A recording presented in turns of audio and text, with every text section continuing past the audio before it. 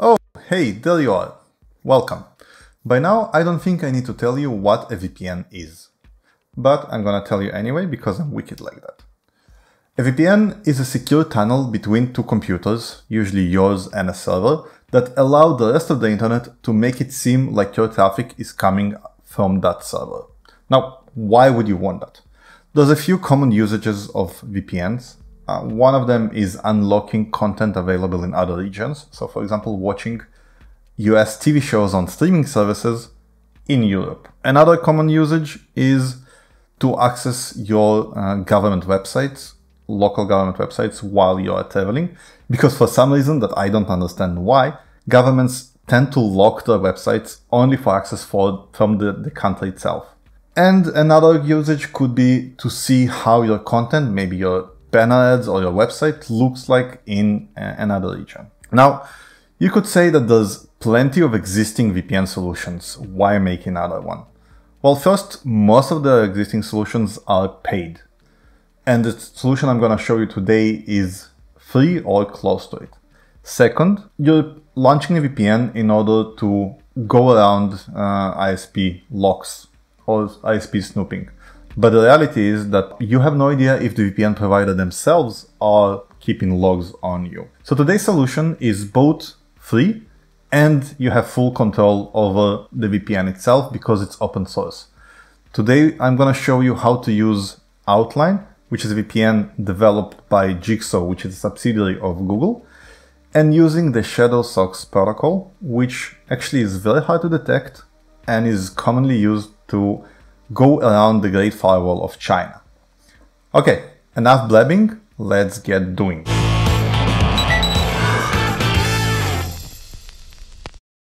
First, we're going to be downloading Outline itself. So we go to getoutline.org and get the Outline Manager first. It's available for Windows, Linux, and macOS, but I'm going to be showing you on macOS. Once the Outline Manager has launched, just go to Setup Outline Anywhere, because we're not going to be using the other samples. Now, to host the VPN, we're going to be using the Google Cloud Platform. So we go to console.cloud.google.com. Once the Google Cloud Platform has started, we can create a VM. So click Create VM. It will ask which project to create it in. So we can create a project and call it Outline VPN in your case. I'm going to call it GCP, so Google Cloud Platform, Hacking Modern Life. Once the project has been created, you enable the Compute Engine API. While the Compute Engine instances usually cost money, the micro instance is actually free. And you can see it here. If you looked at GCP's free tier, you will see that one of the things is the 1 E2 micro instances per month, which is exactly where we're going to be hosting our VPN. Unfortunately, only 3 locations are free: the US West, US Central, and US East. So basically you can run your VPN only in the US for free, but all the other locations that are available are actually very cheap as well, and we're talking about around $4 a month for any other location. Okay, back to GCP. We're creating the instance. We're gonna call it Outline VPN. And we have to choose one of the regions that we just saw that are free. So in this case, I'm gonna use US East. We switch the machine type to Mica, which is the free one. And don't worry about the $7 here. It's actually gonna be free if it's only one instance. If it's more than one instance, you will pay $7 a month. If you want to start a VPN not in the US, but in any of the other regions, such as Europe, like London, for example, instead of choosing E2 Mica, go here and choose N1 F1 Mica. And then that particular instance is going to be $6 a month if you run it the whole month. Of course, you can run it only when you need, and then you will pay a lot less. GCP instances are actually paid by the minute, so you will pay as many minutes as you run it. But today we're gonna do US Central because we want the free version. Okay, next, in order to keep the price low, we have the choice of premium networking or standard networking. Premium networking is much faster, but you will pay separate for that for traffic. Standard instance is free. So we go open networking, networking here, find the network interface, and switch the network service tier from premium to standard.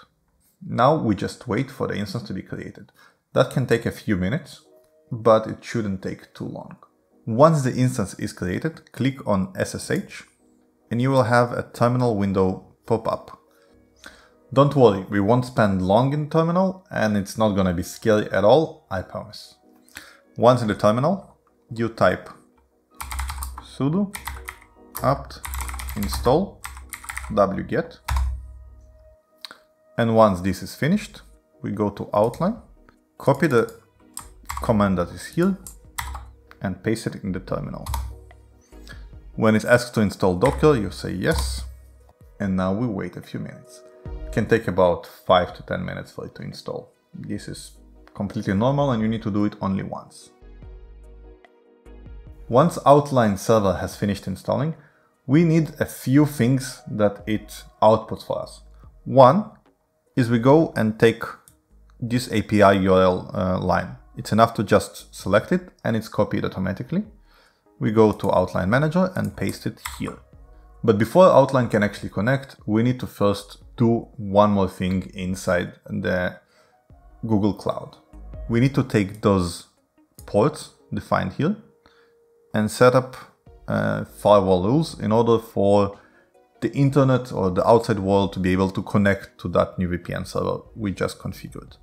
So here we see 10772 for TCP and 20,654 for both TCP and UDP. Those ports are going to be different for you. So don't copy them from here, but rather copy it from the output you get after installing Outline. Okay. Next we go to setup firewall rules and create firewall rule. We give it a name Outline VPN. In targets, we change to all instances in the network.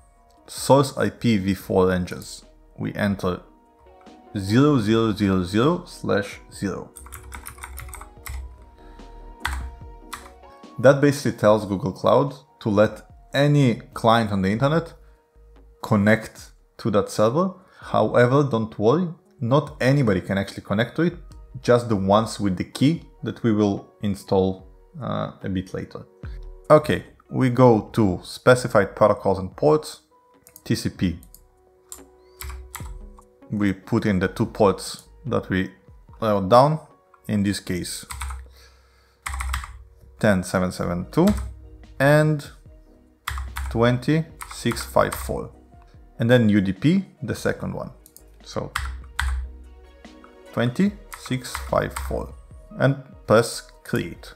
Okay, when you click the firewall rule, you can see here the name of the instance that it's gonna connect to, which is the server we just created. Now we can press done on Outline, and tada, we are connected to the server. Awesome. But we're connected as managers of the server. We're still not using the VPN itself.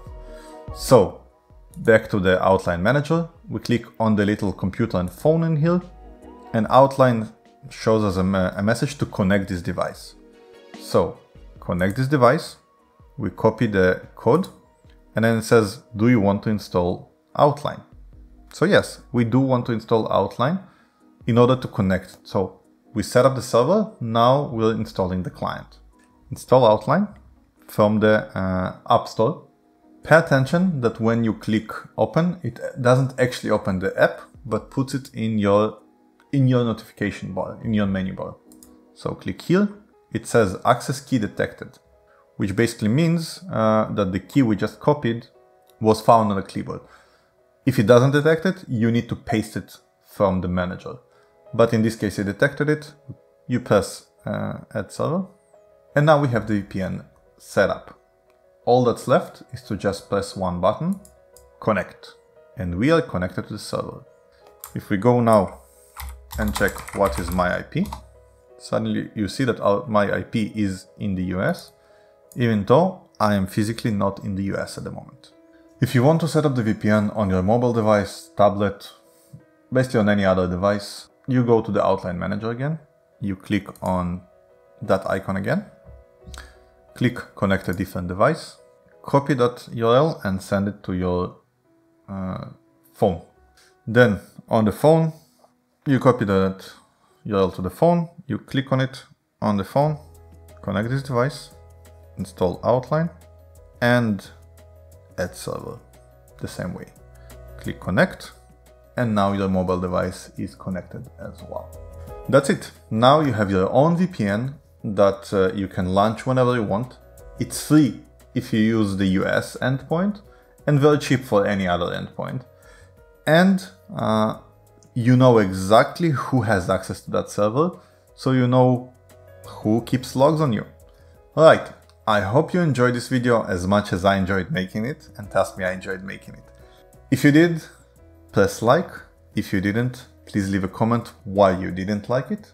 Be sure to subscribe to have more tech tips and hacks like this one in the future. That's it. Bye for now.